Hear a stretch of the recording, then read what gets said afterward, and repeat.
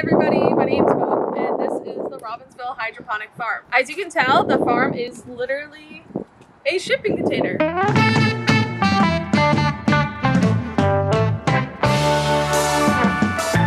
The first section that we'll talk about is our seedling section. This was just seeded today. We get a flat, fill it up with these peat plugs. This is actually peat moss and cocoa shells compressed. So once the tray is completely filled with these and the seeds, we then water it for about 12 minutes. Then they move down here under the humidity domes for 1 week.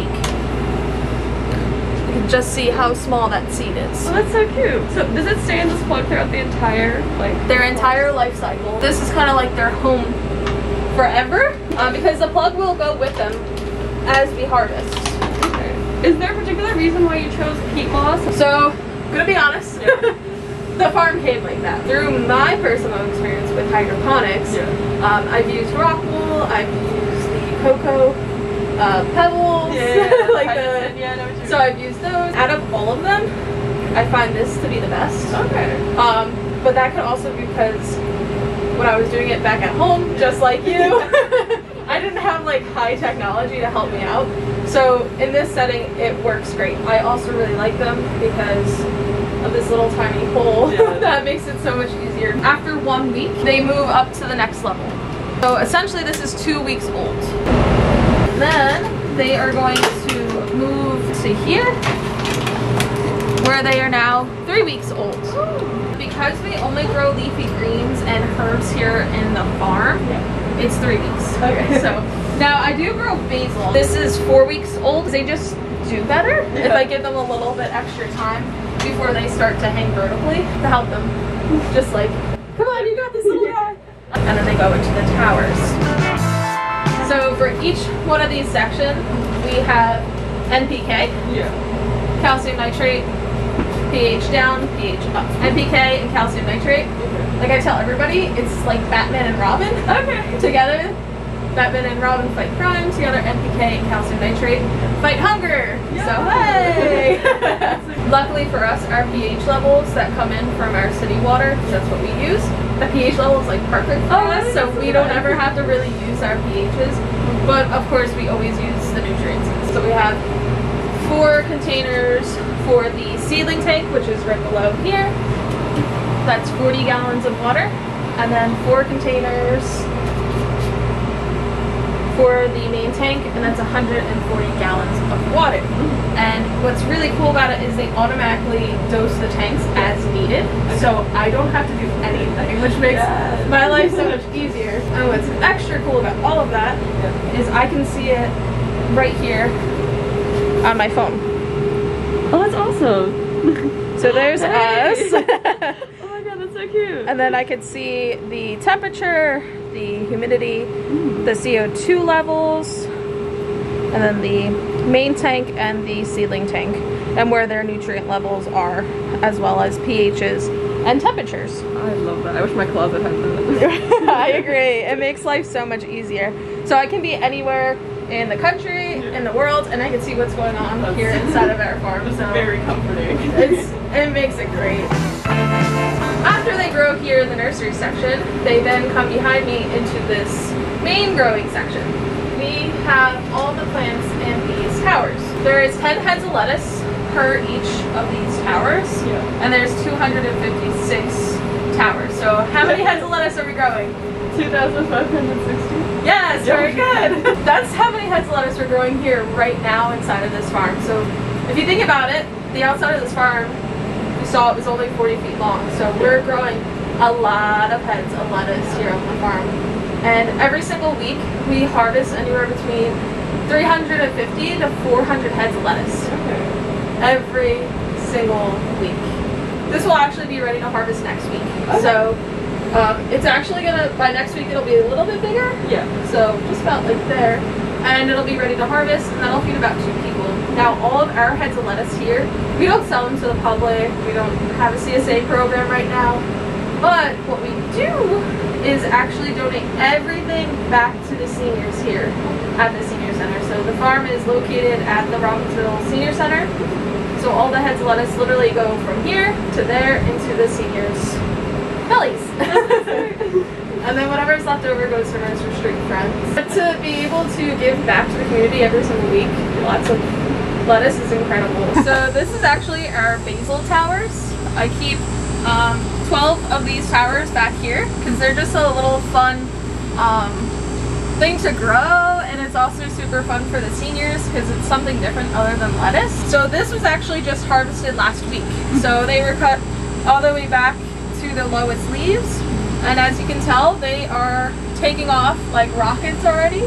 So there's lots of new growth, as you can see here. So it's pretty incredible how these plants can bounce back so quickly and continue to grow. So in probably another 2 to 3 weeks, I'll come back in and I'll clip these, and the seniors will have more basil. So it's super yummy. So you keep the same base plants, you just keep harvesting them? Yes. And I do this up to 3 times, I find to be the best. Okay. You can get away with 4 times, but that's when they start to get a little bit leggier and not as full. Like I'll cut them way back like this. Yeah. And they'll just rejuvenate, regrow, and then I'll harvest them again. So here we have a tower. So let's just say from seed to harvest, it's 8 weeks, about 8 to 9 weeks for us here on the farm. Then we take the tower, put them here on the table. We pull out the heads of lettuce. We come through, we clean the tower, and then we transplant. So you have this plastic outer shell. So this is the tower itself. So they call these usually a Zipro tower. Then we have 2 pieces of styrofoam in here.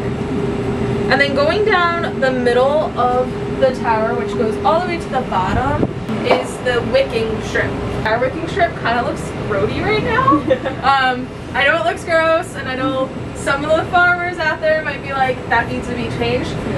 Yes, it does need to be changed, but what's great about it, and it's still working fine, and we don't have that many insects in here, is that it has all those beneficial bacteria and microorganisms for our lettuces to grow nice, big, healthy, and strong.